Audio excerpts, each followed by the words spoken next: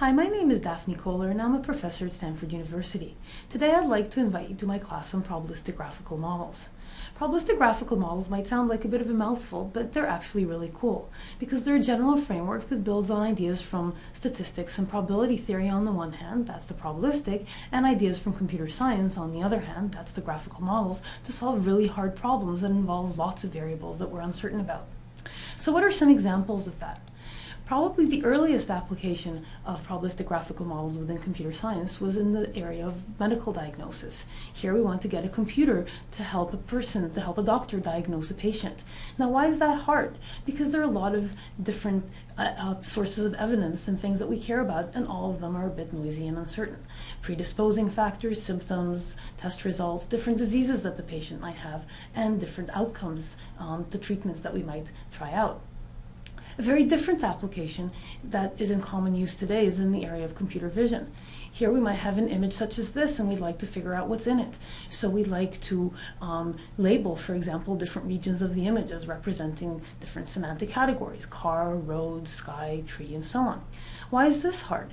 It's not hard for humans, but it's hard for computers because there's lots and lots of pixels, each of which needs to be labeled, and the computer is not really good at looking at a pixel and figuring out what it belongs to.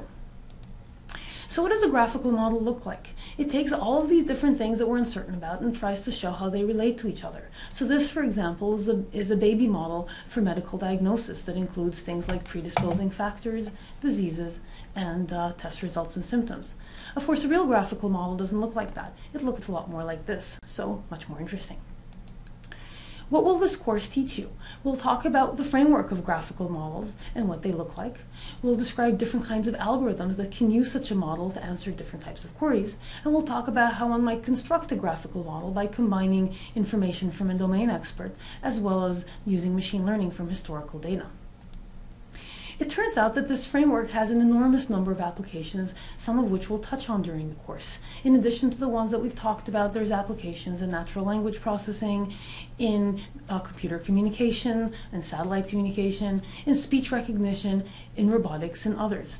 So let's look at the robotics example. Here we have a robot that doesn't initially know where it is. The red dots indicate where it thinks it is. And based on sonar readings that it obtains over time, it's updating, refining its probability distribution over where it thinks it is. And as you can see, by accumulating very noisy evidence, eventually it actually figures out exactly where it is relative to the map that it has of the environment.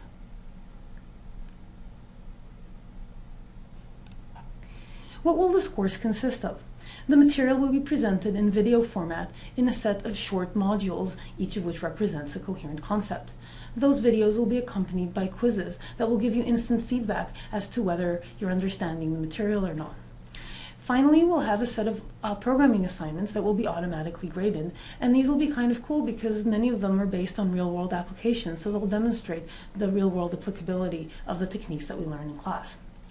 At the end of this course, you'll have acquired a set of tools that will allow you to deal with the kinds of hard problems that you care about and solve problems that you might encounter in your life. I hope to see you in January.